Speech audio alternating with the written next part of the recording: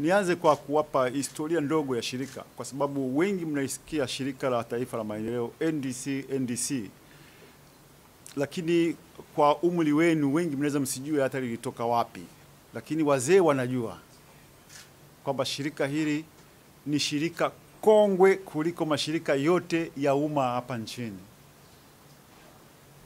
Likiwa limeanzishwa mwaka 1948.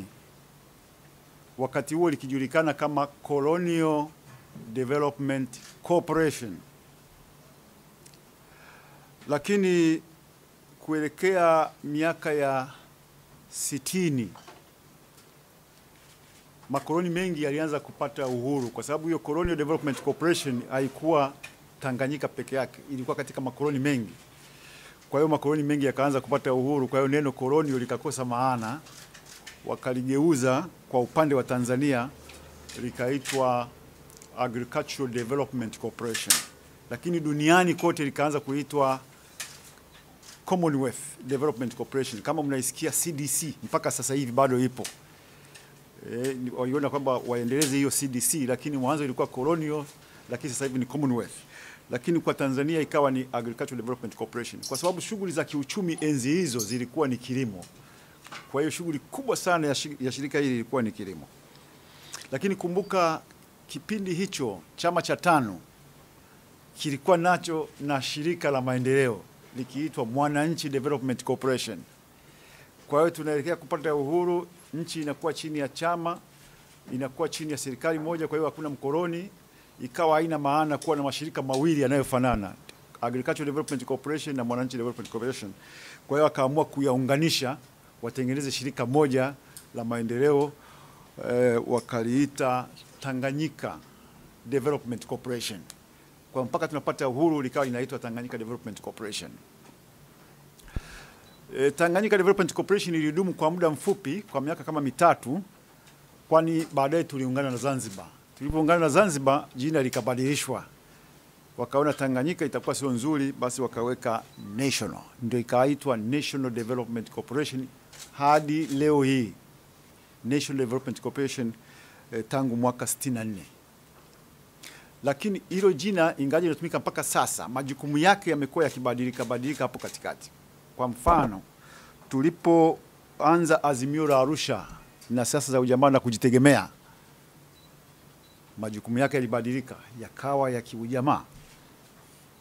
Lakini pia tulipoanza uchumi huria kama ambao tunao sasa, majukumu yake yamebadilika pia, ambayo nitaeleza baadaye. Lakini itoshe tu kusema kwamba tangu kuasisiwa kwake, shirika hili limekuwa na lengo la kuwa nguzo ya uchumi wa viwanda kwa kufanya uwekezaji mkubwa kwa niaba ya serikali. Taasisi imekuwa ikisimamia na kutekeleza miradi mbalimbali ya kiuchumi hapa nchini, ambayo inagusa sekta muhimu sana za uchumi, kwa mfano kilimo, viwanda, madini, nishati, miundombinu na biashara, kwa lengo la kuharakisha maendeleo. Hivyo nitumie fursa hii kuwafahamisha baadhi ya miradi ambayo inasimamiwa na Shirika la Taifa la Maendeleo na mwelekeo mzima wa shirika katika kuunga mkono sera ya serikali ya awamu ya 5 ya kuwa nchi ya viwanda ifikapo mwaka 2025. Kwa sasa shirika linasimamia miradi ifuatayo. Kundi la kwanza la miradi ni miradi ya viwanda mama, Basic Industrial Projects. Miradi hii ni pamoja na mradi wa umeme wa makaa ya mawe ya Mchuchuma,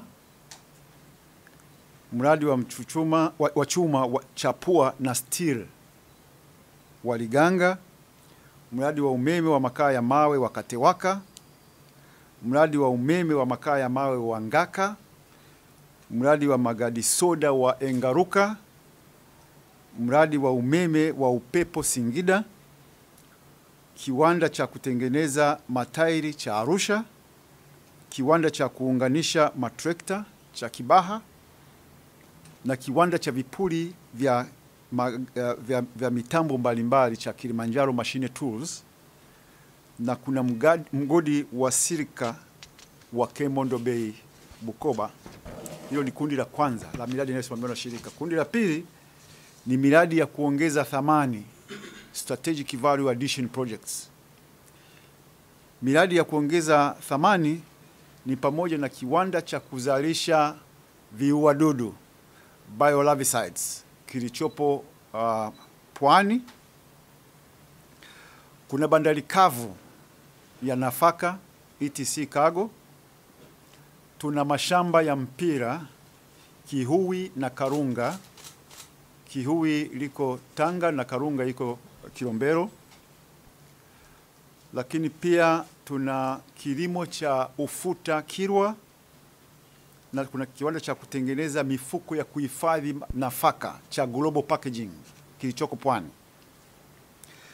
Lakini tunalo kundi jingine la maeneo ya uwekezaji, maeneo ya viwanda, industrial estates, kwamba mwekezaji akija tunaweza tukashirikiana naye kuanzisha kiwanda, lakini kama hataki kushirikiana na sisi tunaweza tukampa ardhi. Tunayo maeneo makubwa ambayo tunaweza tukawapa wakawekeza. Tunalo eneo la viwanda la Tamko pale Kibaha, na tunalo eneo la viwanda la Kange Tanga, na eneo la viwanda la KMTC, pamoja na eneo la viwanda la Nyanza. Kwa kama kuna mwekezaji anahitaji eneo, tuko tayari kumpa eneo.